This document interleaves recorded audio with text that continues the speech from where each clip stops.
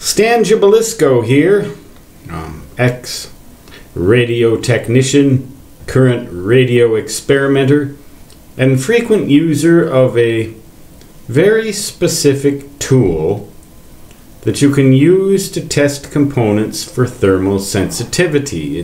We call it freeze mist, or I called it freeze mist back long ago when I was a technician in a laboratory, well, actually a workshop where we fixed ham radios imported from Japan.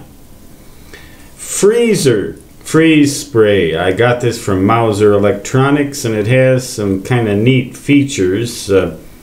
Chemical components, tetrafluoroethane. Well, it's advertised as not affecting the ozone layer.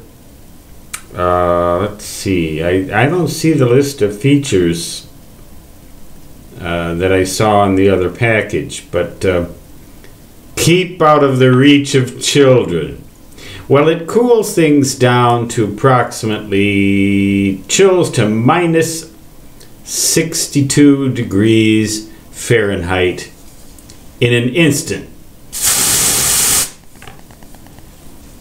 You spray something with that, and it will reduce the temperature in a hurry. And thermal intermittents are a big problem in the radio repair industry. At least they were back in the day when I was a technician.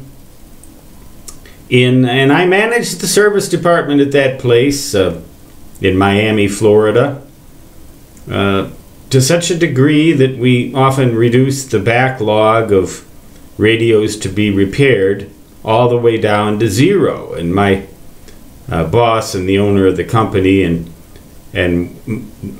my Elmer for life was very impressed with that. He thought that I was a miracle worker as their so-called chief engineer. That was all because of that. But it wasn't because of what we did to radios with it. It was because of what we did to cockroaches with it.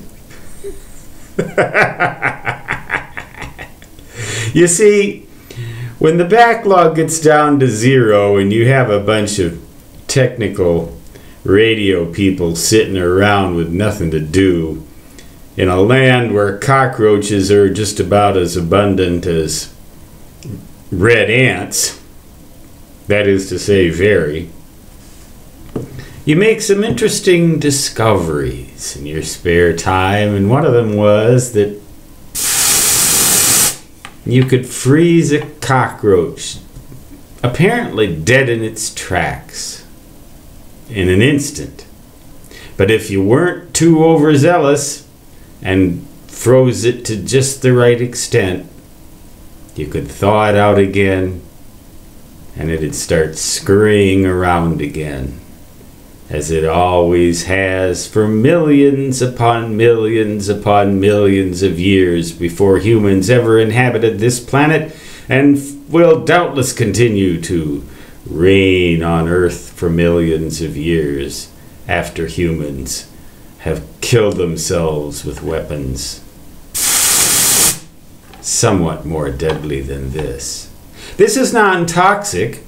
It works very well on components like integrated circuits, transistors. We used to use them particularly on discrete components. If we suspected, for example, that a field effect transistor or a capacitor had a thermal sensitivity problem, we could tell right away by giving it a shot of tetrachlorofluoroethane, whatever that stuff is. It's non-toxic. It won't give you a headache. It's not like those insect sprays. And if you spray an insect with it for just a little while longer than enough to freeze it in its tracks, it'll die, just like it would if you froze it with rain. Except it won't leave a smudge on your window because it doesn't form a residue. It won't create an odor that gives you a migraine headache and can be potentially carcinogenic. It's a simple chemical that evaporates into the atmosphere and dissipates itself harmlessly after doing work that greatly entertained the technicians at the radio repair shop when we didn't have anything else to do. Is that aberrant, or is that just little boys growing up to be men? Snakes and snails and puppy dogs' tails, that's what little boys are made of.